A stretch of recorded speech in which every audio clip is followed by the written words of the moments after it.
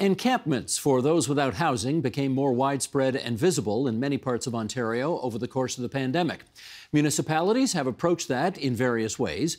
In Waterloo recently, a court ruling against the region on whether it could clear an encampment set precedent that could ripple across the province. With us now to explain, Sima Atri. She is a human rights and constitutional lawyer at the Community Justice Collective. And we're grateful to have you with us tonight here on TVO. Can you tell me just off the top, the Community Justice Collective is what? We provide free legal support for communities who are organizing around different political issues. We've done a lot of work with people in encampments. Okay, tell us whether a municipality actually needs a court order to begin with in order to break up an encampment. Sure. Before I answer your question, let me give you a little bit of context around why people are ending up in encampments in cities across Ontario and what it actually looks like to be in those encampments. I want to share that first, there's no housing available for people right now, and that's why people are ending up outside. That's the point the judge made in his decision. That's exactly the point. If there's no space available or accessible, then you can't break up an encampment. Exactly. So John Tory will speak a lot about how there's support services for people to enter housing, but that housing just doesn't exist. There's also just no safe shelter options. So even if people can end up in shelters, those shelters are often very dangerous and are leading people to either choose not to go for their own safety or just not be able to access those shelter spots in the first place. And then people end up outside in the encampments where they face constant harassment by police and bylaw officers. Honestly, there's just nowhere to exist right now for people who are unhoused in cities across Ontario. You're kicked out of the parks, you're kicked out of buses, you're kicked out of shelters, and many of these actions are violating people's rights, so we end up in court. Okay, if you're going to put that on the record, I got to push back a little bit and say, you know, from the point of view of others, and look, no one wants to live in these kinds of circumstances. Let's put that on the record right away. But from the point of view of other citizens, it sure looks like these encampments are allowed to exist a lot longer than makes sense for public safety all round. Is that not fair to say? I'd push back and say, where do people want people to live? If there is an indoor shelter space and there aren't affordable housing options for people, people are forced to live outside. They aren't making this choice. This is, at this point, the safest option for people. And so if we want to address this, we need to actually address the problem of housing and the lack of indoor housing, which is what I think this court is trying. That's the long-term solution here, obviously. But in the short term, let's go back to my first question. Does a municipality need a court order in order to bust up an encampment? So no, a municipality does not need a court order to just simply enforce its own rules on public property. And that's what Waterloo said it was doing in this case. That is, but I would say that people also have rights. So cities' powers are not limitless. People do have charter rights, and cities have to respect those charter rights, and that's how we keep ending back up in court. But cities do not need a court order. They could just choose to enforce these evictions on their own. They have faced a lot of pushback, though, Steve, over the last few years when they have tried to break up the encampments. So I would offer that likely Waterloo went to court to try to get a stamp from a court allowing them to enforce an encampment eviction. Well, that was going to be my next question, because if you don't need to go to court to bust up an encampment, why bother going? Why did they go? Exactly. Cities are facing a lot of pushback when they're violently clearing encampments. We saw mass protests in Toronto when John Tory tried to clear the encampments in 2021. And so cities are going to courts to get a stamp of approval, but we saw that backfire in the case of the region of Waterloo, where not only did the court deny the city the ability to enforce that encampment clearing, but in fact has told the region they can't enforce any encampment clearing until they address the lack of housing in the region. And now this case precedent applies across the province. Waterloo Region's contention here was that the people in the encampment on, I guess it was Victoria Street that we're talking about here, that those folks were violating probably 8 different municipal bylaws, which gave them the political cover to make the moves that they did. Do you dispute that the encampment was in violation of 8 different bylaws? In many ways, in the region of Waterloo, that question is irrelevant because the court has found that it's unconstitutional to enforce those bylaws. I would ask if you or your viewers have ever tried to look through the lengthy bylaws that exist around the regulation of how you can use public property. There's rules around what times you can be in parks. There's rules around many permitting many permits are required for noise or gatherings or events. And I would say many of us have probably violated many of these bylaws on public land, because bylaws are not always enforced when they're being violated. The exception to this is if you're unhoused. When you're unhoused, I've been in encampments and in parks where you see police come every single hour to harass and to enforce bylaws against people who really have nowhere else to go. And these bylaws are being used as an excuse to search people's tents, to take people's belongings, potentially to arrest them and evict them from the encampment. But the legal reality is that you don't need to enforce a bylaw, and you don't need to enforce it in that way, even if the bylaw exists. And so I would push back and say that although a bylaw might exist and might be being breached, the city doesn't need to be enforcing them in this way. And also people have rights, and the enforcement of those bylaws need to be balanced with those rights. I like when you push back, incidentally. That makes for a sparkier conversation, so that's good. The region of Waterloo said it's costing them and their municipal ratepayers $80,000 a month to deal with this problem. Does that sound legit to you? Yeah, I read the decision. The majority of the $80,000 is going for the cost of security personnel. And there was a big outcry in Toronto when Toronto sought a $1 million contract for security personnel. And I would urge viewers to understand that security are not there for the safety of encampment residents. They're often being ordered by cities not to intervene in encampments, but simply to stand on the barriers to try to deter people from living in encampments. So I would say, why spend public resources in this way? Now, you said a little bit earlier that you think this decision, and you're not the only one to have said it, will have ripples across the province of Ontario for other people in other encampments in other municipalities. Do we know, in fact, that that's the case, and that this is not just a one-off for Waterloo?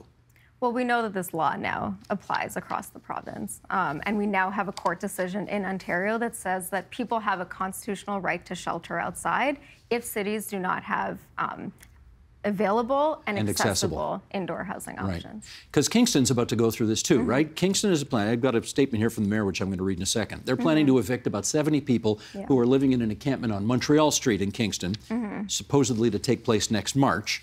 Let's do this. Sheldon, shall we here? Top of page 2, the quote from the mayor. In an emailed statement to CBC News, Kingston Mayor Brian Patterson said, "There are also some key differences to consider between the encampment situation in Waterloo region and the situation here in Kingston.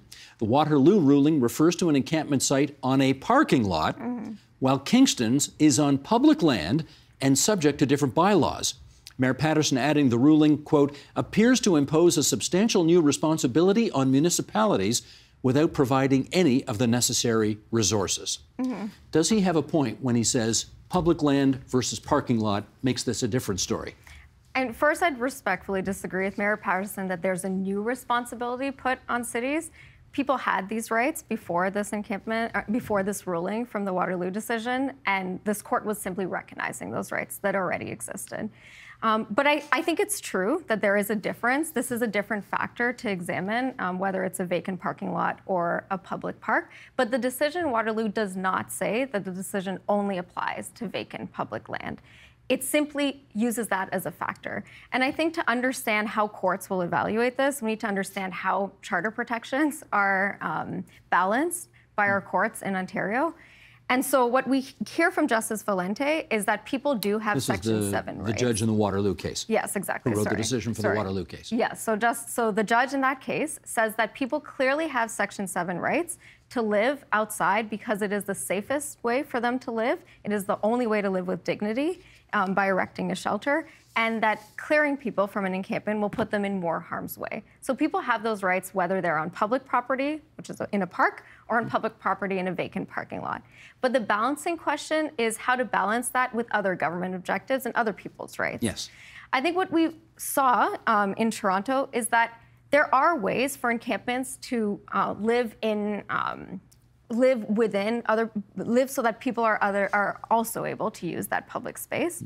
And in fact, what we saw as people were coming out to defend evictions, that it was many neighbors in the neighborhoods who were coming out to support people. Okay, can I pick up on that? Sure. That's a key point to me because, I mean, let's face it, this is all now in the realm of politics. If you had a couple of tents here and a couple of tents there and a couple of tents on the other side of town, so that it was more spread out rather than having everybody in one encampment in one place as both, never mind that it's an eyesore, I mean, dangerous for the people living there, dangerous for the local residents as well.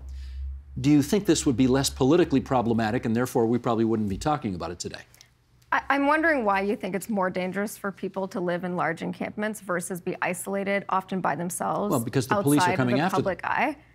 Okay, exactly. So it's dangerous because clearings are being enforced, because police are being sent in instead of support services. Because the reason people are living together, when I speak with encampment residents, is that there's a lot of safety to living collectively. It also allows support services to be centralized. It allows people to stay in one place, to be able to continue, hopefully, on a pathway towards housing. There's no safety living collectively if the police are going to be in there at the behest of, politicians and by law enforcement officers and so on, to break up the encampments. There's no safety there. But the fact is, police are breaking up people's tents even when they're living one by one. So there's people living alone in ravines who are being evicted from their tents. It is true.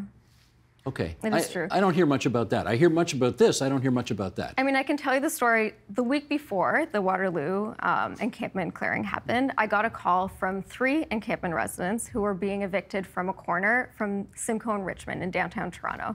They were being, the police came in to evict them from their encampment. They said that they did have housing, an emergency shelter option if they left the corner. The city tweeted out that they were giving housing to people in order to remove them.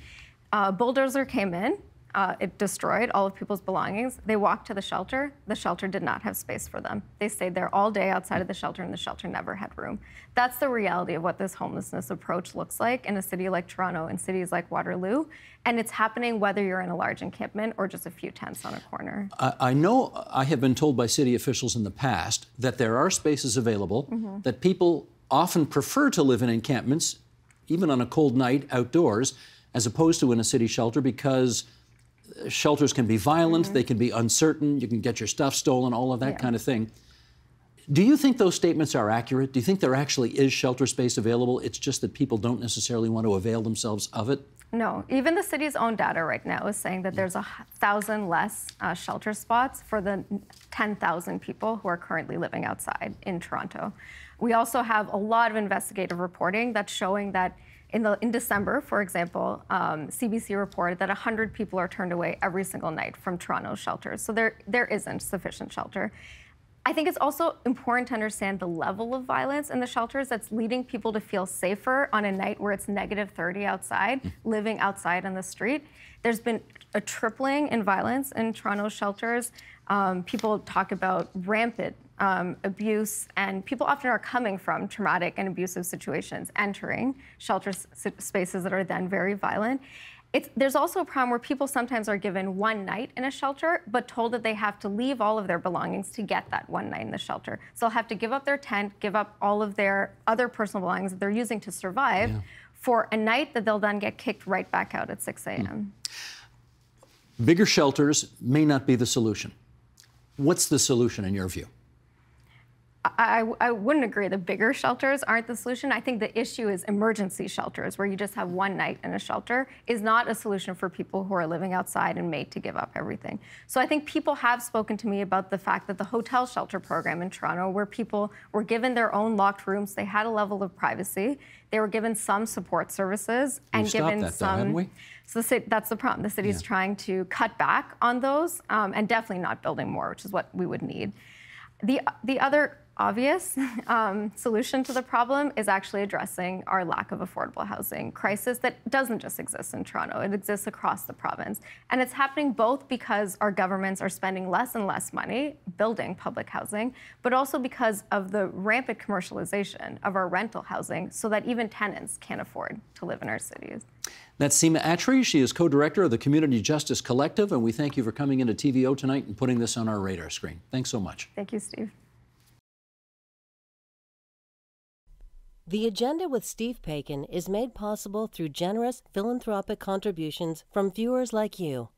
Thank you for supporting TVO's journalism.